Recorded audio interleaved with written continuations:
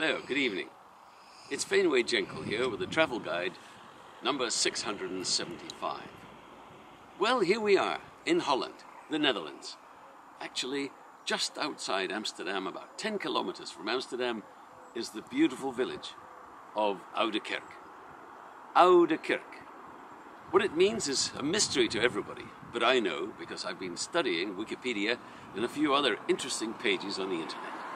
It actually comes from the old Star Trek days, when Captain Kirk actually materialized here, on this part of the ground here, this part of the grass. He landed here about 400 years ago, one of his time travel mistakes. And because he was out of it, so to speak, they called him Oudekerk. And that's where it's remained, Oudekerk. And here, of course, Oudekerk, on two rivers, the Boulevard and the Amstel. Some of you probably know Amstel beer. Well, that's not my problem, that's yours.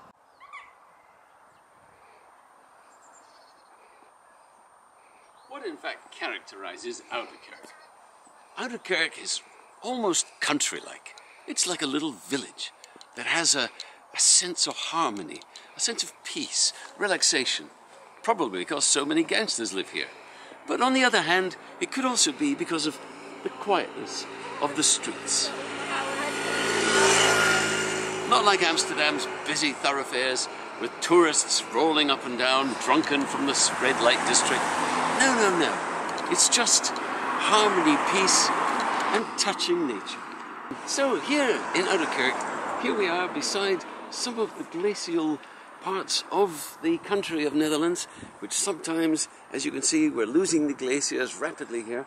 But over here on the left, beside me, is the oldest and the biggest Jewish cemetery in the Netherlands. It's actually from Portuguese Jews who came here 400 years ago, escaping from the terrors of Spain.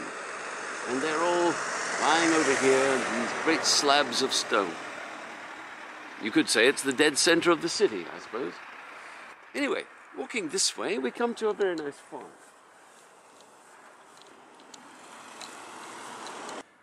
From little farmhouses to 17th century farms to modern residences.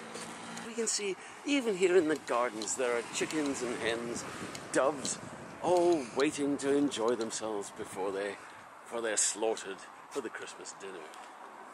Let's go.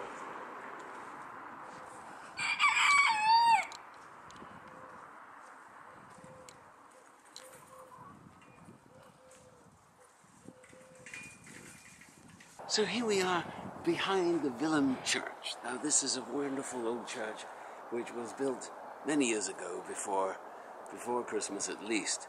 And as we look down here, we see the waterways of Holland, where the Boulevard and the Amstel come together, so to speak, or divide, depending which way you look at it. But as you can see, here we have... Would you mind being quiet, thank you? I'm talking. Thank you so much. Yes. We don't have the cruise ships today because it's a Tuesday. Cruise ships don't come out to the Amstel on a Tuesday because the Americans can't afford it.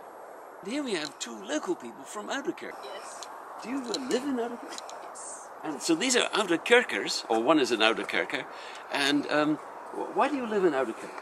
Why? It's very beautiful. It's very beautiful. Yeah, That's yeah. one thing she definitely said. Yeah. And how would you say that in Netherlands? It's heel erg mooi. Heel mooi. Very good.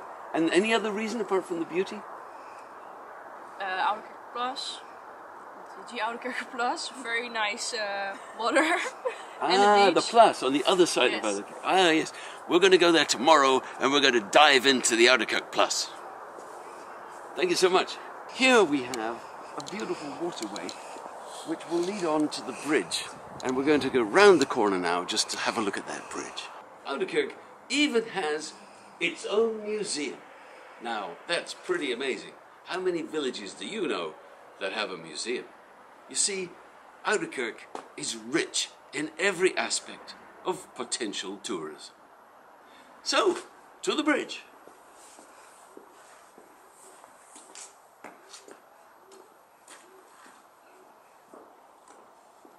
And an old tradition here in Oudekerk, of course, is the famous tree hug.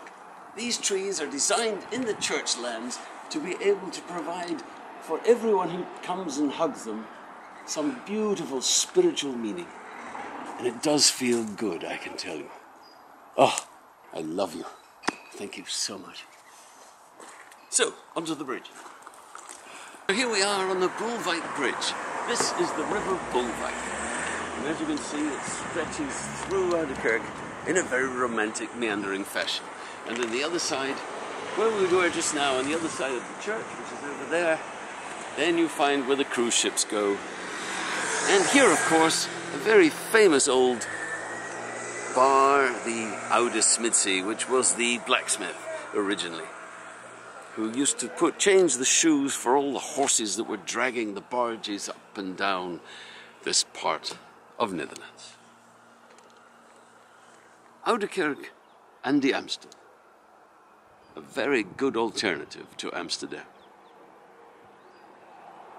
Faynway Jenkell signing off. Till next time, good night and goodbye.